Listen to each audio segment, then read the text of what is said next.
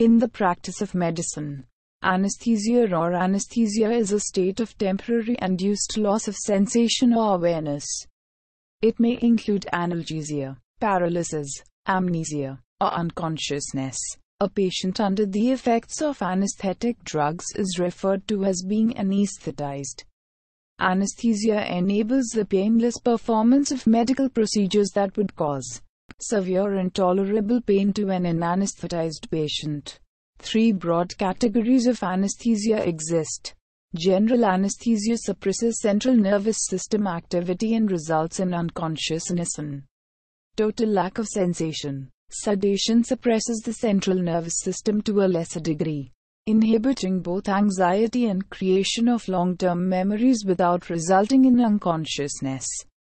Regional anesthesia and local anesthesia, which block transmission of nerve impulses between a targeted part of the body and the central nervous system, causing loss of sensation in the targeted body part.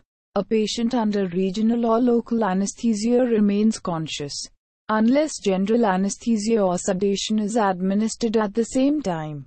Two broad classes exist. Peripheral blockade inhibits sensory perception in an isolated part of the body, such as numbing a tooth for dental work or administering a nerve block to inhibit sensation in an entire limb. Central, or neuraxial, blockade administers the anesthetic in the region of the central nervous system itself, suppressing incoming sensation from outside the area of the block.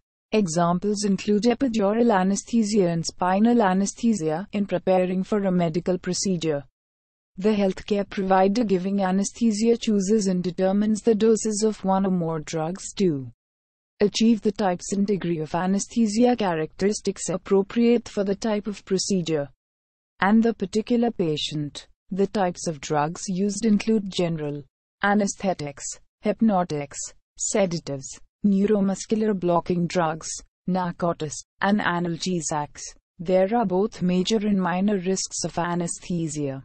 Examples of major risks include death, heart attack, and pulmonary embolism, whereas minor risks can include postoperative nausea and vomiting and hospital readmission. The likelihood of a complication occurring is proportional to the relative risk of a variety of factors related to the patient's health, the complexity of the surgery being performed, and the type of anesthetic used. Of these factors, the person's health prior to surgery has the greatest bearing on the probability of a complication occurring. Patients typically wake within minutes of an anesthetic being terminated and regain their senses within hours. One exception is a condition called long-term post-operative cognitive dysfunction, characterized by persistent confusion lasting weeks or months, which is more common in those undergoing cardiac surgery and in the elderly.